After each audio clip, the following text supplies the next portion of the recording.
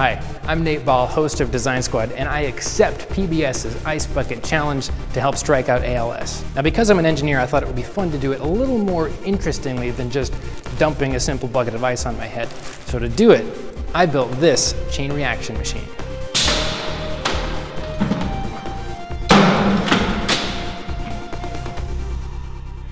Yeah! Here's how it works. First, I'm going to launch a rocket using the very same rocket launcher that I built in 4th grade. Now remember, like always, before you do anything like this with heavy balls or ice buckets or power tools, make sure you have your parents' permission. Come on, here's how it works. The rocket launcher is pretty simple.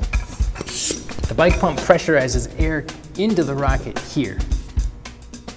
These bolts keep it sealed on and held in place until you launch. And when you yank this release mechanism, it launches up to here.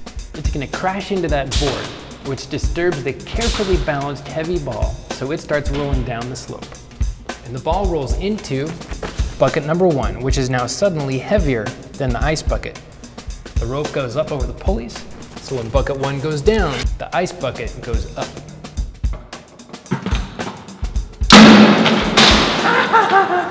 Oh my gosh.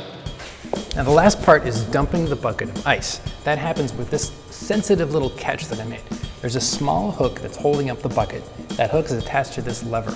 It's quite sensitive, so when you hit that lever, it dumps the bucket on my head. Let's do this.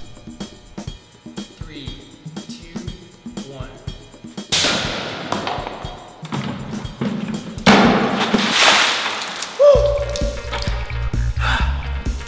Oh man, that is really cool. All right, now it's time for me to challenge you guys out there to do your own awesome ice bucket challenge design and share it with us. Take a picture, make a drawing of it, put it up on the Design Squad website, and let's help strike out ALS.